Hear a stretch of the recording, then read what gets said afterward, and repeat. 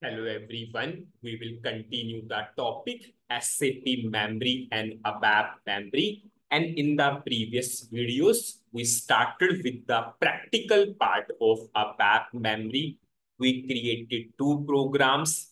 In one program, we have only the creation date as the input. In one program, we have the date and name. Both are the input. From this program, to this program, we are passing the date through with, we are passing the name through ABAP memory concept. Now we will go for understanding of each and everything in the debugging mode so that if some confusion is there, it will be automatically cleared. One by one, we will go for practical. One by one, we'll go for understanding in the debugging mode. I'm putting a breakpoint.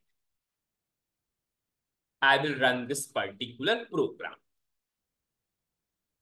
Suppose I will go for date. I will go for username. You can go for multiple values also. It's totally your wish. I will go for desktop 3, most preferable desktop. And it is by default ticked yes. Now, we are exporting the value of username to this memory ID. I'm doing F6.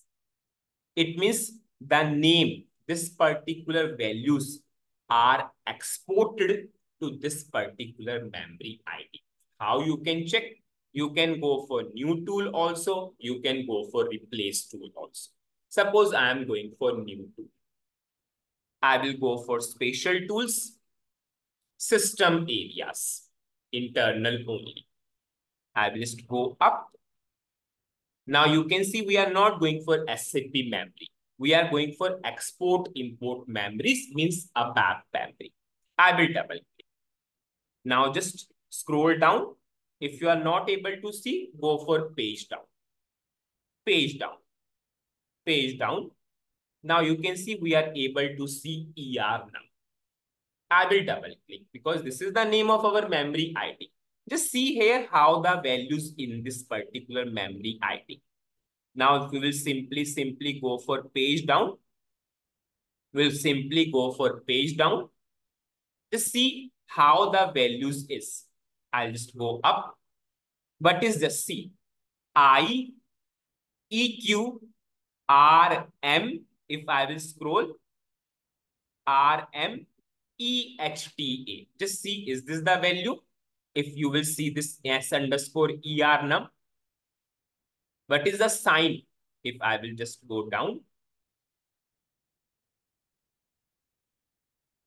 if I will just go down, you can see S underscore ER num, IEQR mehta. So these values are in the memory ID. Just see, SAP is just splitting. See, if I will just scroll down, IEQRM. If I will go for page down, EHTA, it means this memory ID has the value. Now we are submitting or we are calling this particular program through submit statement. I will just go F5. This is not our code. If you lost somewhere in the debugging, do F7. Now, whatever the date you passed from the program, I'll just close this. Whatever the date you passed from the program, now it is into this select option. I will just do F6. Now you can see S underscore ER num is blank as of now, blank. Now the values are into this memory ID. From this memory ID, it will import and if the values of ER num will come into this. From this memory ID, now we will import. If you will see, if I will go to this now, new tool, spatial tools, system areas. If I will just go up, now we have export import memories. If I will go to ER num, this is our ER num. So whatever the values are into this memory ID, it will simply come into S underscore ER num. If I will just do F6, you can see in S underscore ER num, we got the value. Now, S underscore ER num is not initial. Yes, this is true. If this is not initial, we are fetching the data based upon date and name. Now you can see in this internal table, we have one record. And we got the expected result. This is F8. Now the same to same thing is applicable. If you are exporting, if you are importing, after that you should delete the values from the memory IDs. You should make it blank. It is always a best practice. Once you import, after that you are fetching the data. So delete from the memory ID. So what is the syntax? Delete from memory ID. And what is the name of memory ID? ER. It is always a best practice. Why unnecessary value should remain? Yes. If your task is over, you should delete. Now I will show you in the debugging mode. Are the values getting deleted? I'm running this particular program. I'm just going for input. I will pass the username. I will go to execute. I will just go to desktop 3. Yes, it's there. We are exporting the value to this memory ID. It means in this memory ID, we have the name. If I will show you, anyways, I'll keep it open now. Yes, sorry, I clicked on wrong button. Spatial tools, system areas. This is our export import. This is our memory ID, ER, sorry. And here we have the values. Yes, IE. We are submitting. We are calling another program. This is not our code. With the help of import, we will get the name. Now, if I will do F6, you can see we have the name. Now we are fetching the data. Our task over. Now we should delete from the memory ID. Delete. Now just see, as of now, memory has the value IEQR Mehta. Once I will delete, just see this. Now you can see memory ID is blank now. Yes. And it is always the best practice. Now I'm simply doing F8 and we have the expected result. Our existing program should not hamper. Suppose if I will go to SC38 transaction code. Suppose this is the program. First program which we develop. It should not hamper. It should remain as it is. Suppose I'm running this particular program. I'm going for date. I will go for execute.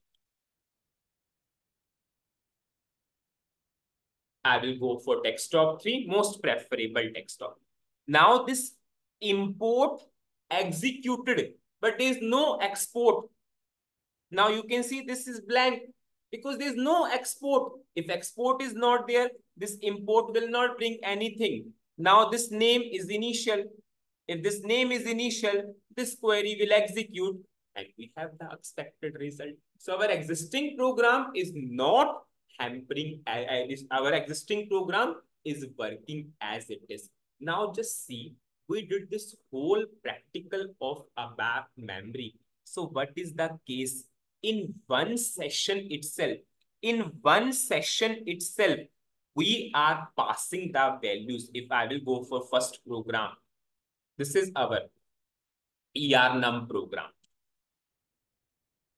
In one session itself, suppose I'm running this program into a session. Whenever I will run this program will run in a session.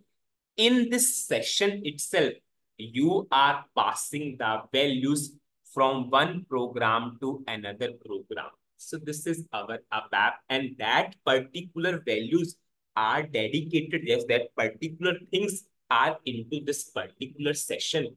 They are not going for other sessions. We are not able to see the values in other session, but it was reversed in the SAP memory. Whenever at that time we set the values, it was a global memory. We are able to see in other session. Just see, whenever I created the say, whenever I created the sales order, or whenever I change the sales order, yes, we are able to see, 117. Yes, when I clicked on to that hyperlink hotspot button, because that was a global memory. It is accessible throughout all the session, but it is not accessible. It is only the scope into this particular session.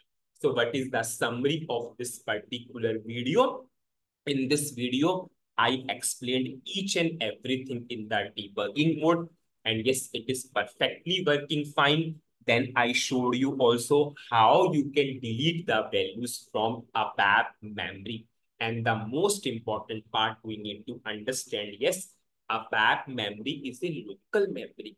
Its scope is into a particular session itself. So the major use is you can pass the values from one program to another program using ABAP memory. Its scope is not to other session. But in case of SAP memory, the scope, because it is a global memory. So once you set, it will be get into other sessions also if the get parameter ID statement is there. So that's it in this video. Thank you.